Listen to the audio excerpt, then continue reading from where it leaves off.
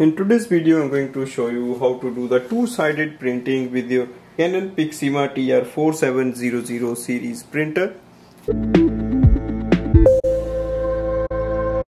First step is to make sure your printer is connected with your smartphone, MacBook or laptop using the Wi-Fi setup or Wi-Fi direct setup or a USB cable. Go to the smartphone, download the Canon Print app and open this app. In the app section you will see your printer series.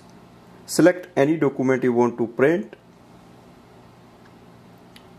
For example, I'm just going to print this one. So these are the 2 pages. Click next. On the next screen, click on the change settings.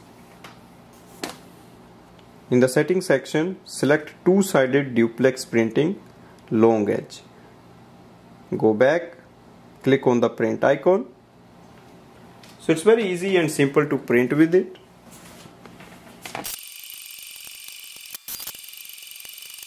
So let's see the result. So we can print on the both sides. Thanks for watching.